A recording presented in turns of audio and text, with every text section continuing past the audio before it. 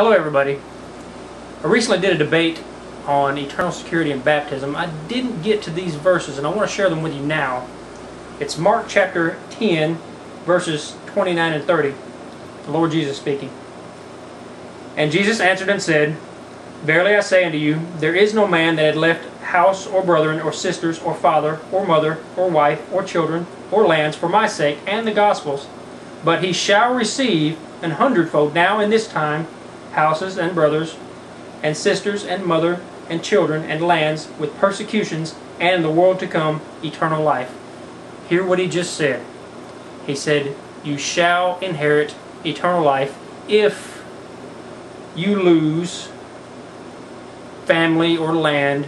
You're guaranteed eternal life. That's what he just said. You shall inherit.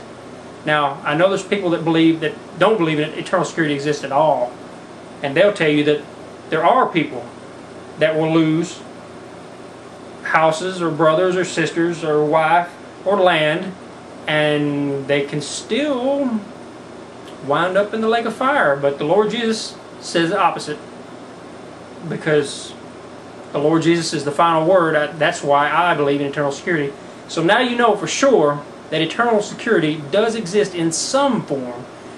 Read the Bible, pray, find out what the Bible has to say on the subject.